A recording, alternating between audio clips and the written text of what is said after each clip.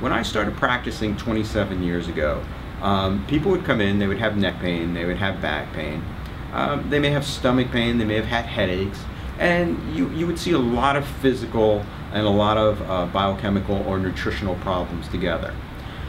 But after two financial crises, 9/11 and 15 years of war, what I've noticed several years ago is that more and more patients were coming with emotional trauma.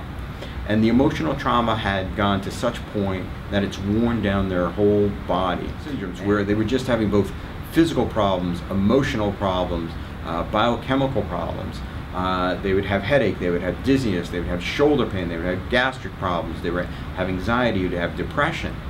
And what I was starting to find is that the core of this problem was adrenal issues.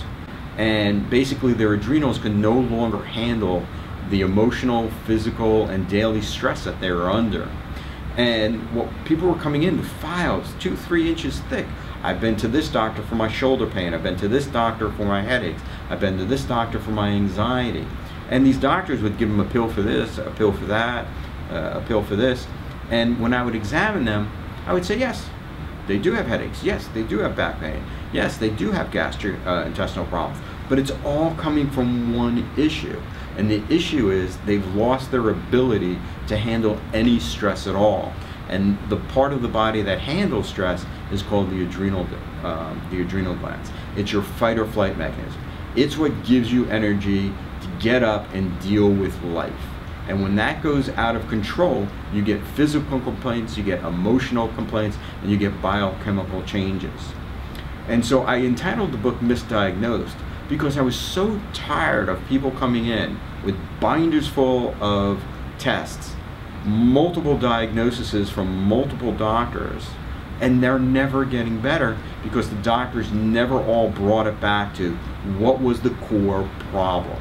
So when we found people with over and over again to be having adrenal fatigue syndromes where their body just can't keep up with stress, I decided to write this book, Misdiagnosed: The Adrenal Fatigue Link, and list some of the symptoms: anxiety, anger, insomnia, pain, gastrointestinal problems. Everybody you talk to, they don't just have one, they have multiple. And so the book really goes over, explains, do you have it, and some of the natural ways to treat it. And the ways to treat it are the way we basically practice in our office. We do physical medicine and hands-on work to relieve the pain.